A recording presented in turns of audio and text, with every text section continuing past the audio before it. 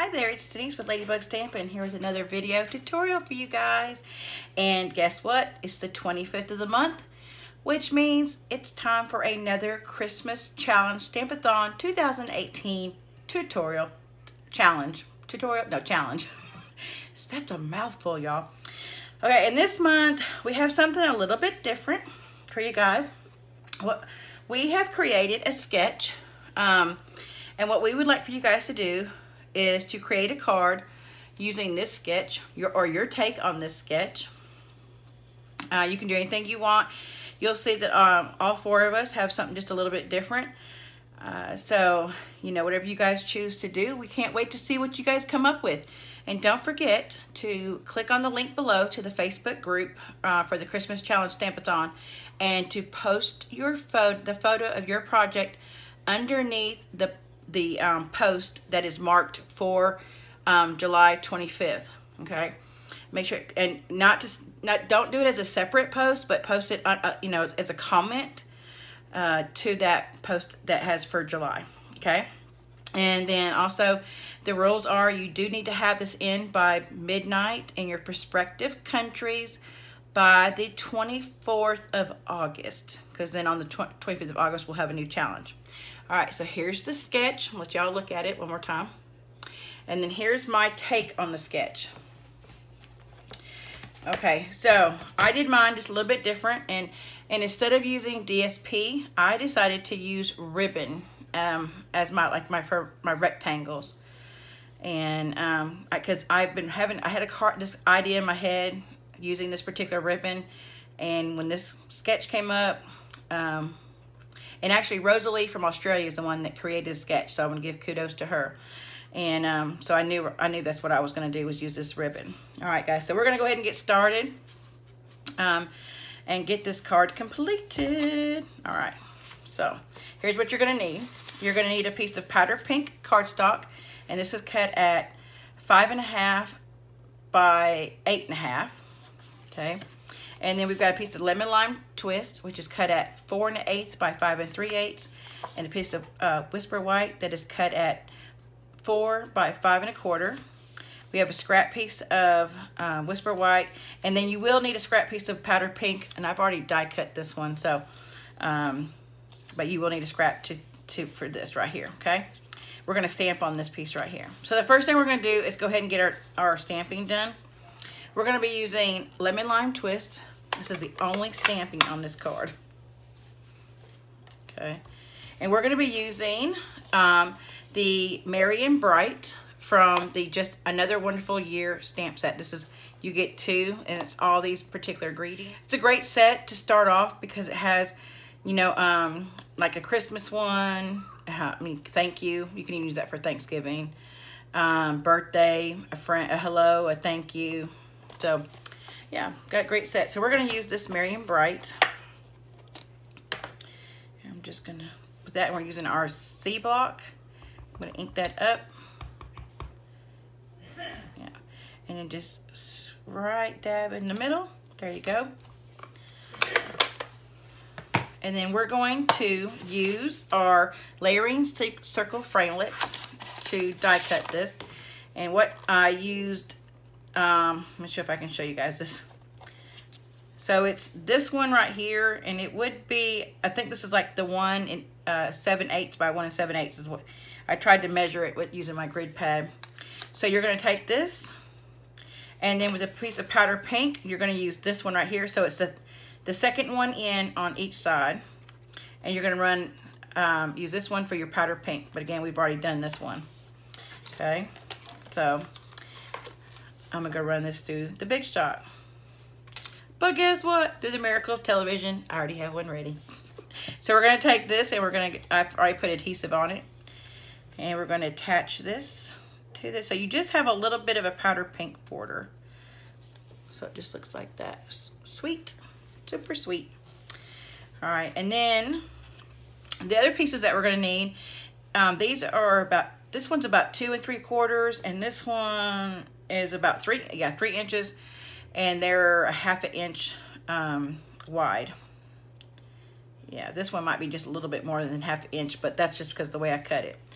All right, and we're going to be using our tailored tag to create our banner. And you're going to actually punch using this area right here. We're just going to turn it around. So if you need a flat, and you could actually do this, you know, I think this is, what would that be? Almost 3 inches across there. So you could do up to a 3-inch piece of cardstock with that. All right, so we're just going to go to the very edge, and I'm just going to punch it. And when you've got this little point right here, we'll tell you, try to make sure it's in the middle of the cardstock as much as possible. It may not be perfect, but it's okay. Okay, and we're going to do the Whisper White one. That was early Espresso. That's the 3-inch. And the Whisper White's the 2 3/4.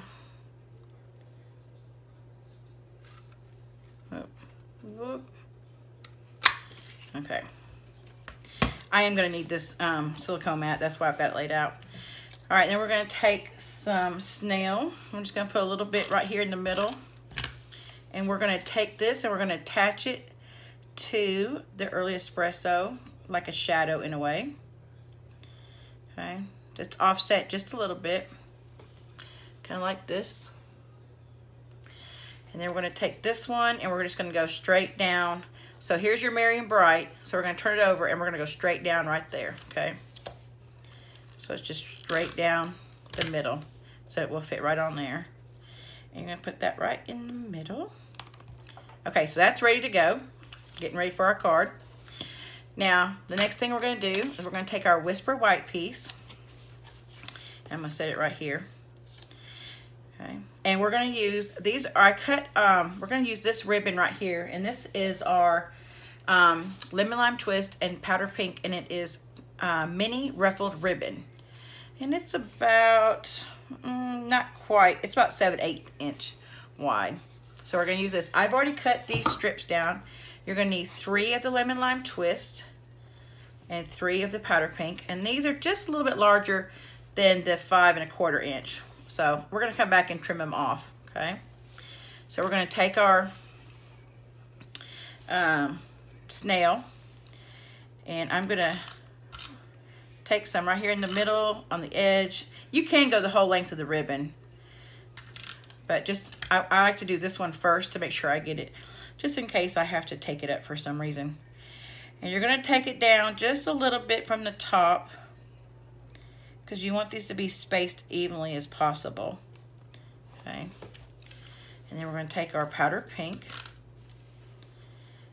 a little bit in the middle. This way, if we have to lift them up, it won't tear the paper completely, hopefully. And you can lay them down really soft at first. And you can even pre-lay them down and then come back and pick them up and, like if you want to do this. This one is curving. Turning a little bit, so it's not, I don't know why that's doing that. You can come through here like this and lay them down first to kind of see where you want them, okay? To make sure they're going to be as much evenly spaced as you can. You know, it's going to be a little bit difficult. So we're going to, I'm just doing this on the edge. And then we're going to lay this next one. So the ribbon is supposed to, the ribbon combo is like representing the cardstock, DSP, whatever you choose to use as your rectangles, okay? And we're just gonna put this one down. And I'm trying to make these the same, you know, space in between the 2 ribbons as I have up here. All right, this is like the longest part of the video, I think, is this right here. Because of the trying to get those laid out. Okay.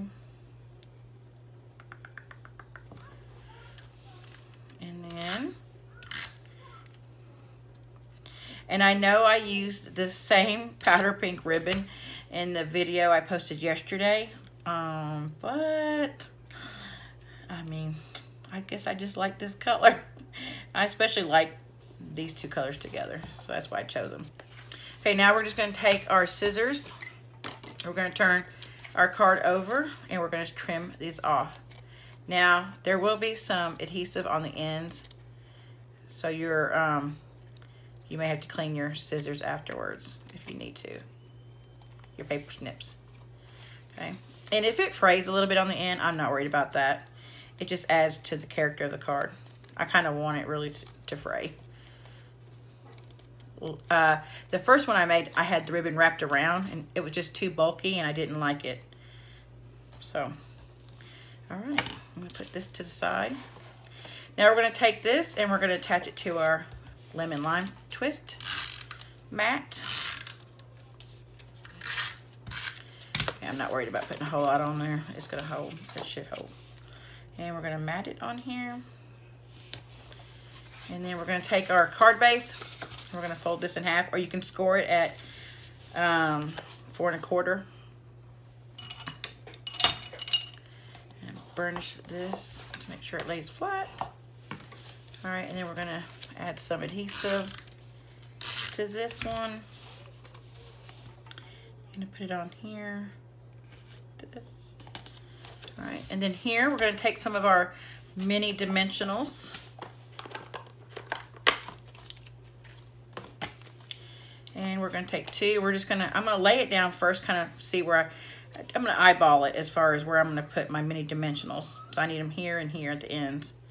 So, okay. So it's kind of sitting on, the dimensional sitting on the cardstock, not the ribbon. Okay. About right here. Yeah.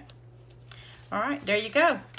And now I have 4 cards ready for my challenge for July. All right, guys. Well, thanks, and talk to you later. Oh, wait, one more thing. I will post links for the other ladies to their website so that you can go see their cards, okay? All right, thanks. Bye.